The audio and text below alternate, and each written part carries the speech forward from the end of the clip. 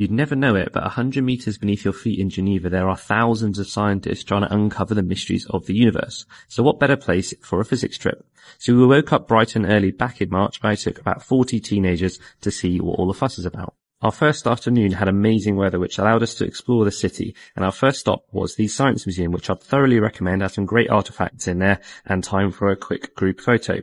Then for free time to explore the rest of Geneva and spend lots of money on chocolate. Day 2 is where we visited CERN, the home of the Large Hadron Collider, where protons are smashed together at 99.999% the speed of light to recreate the conditions similar to the Big Bang. First we headed inside to see the new Science Gateway set of museums and exhibitions which are brand new this year. You can make your own star, interactive displays on how the Higgs boson was discovered, an actual piece or pieces of the Large Hadron Collider, and my favourite, the biggest cloud chamber that you've ever seen that show up normally invisible cosmic rays.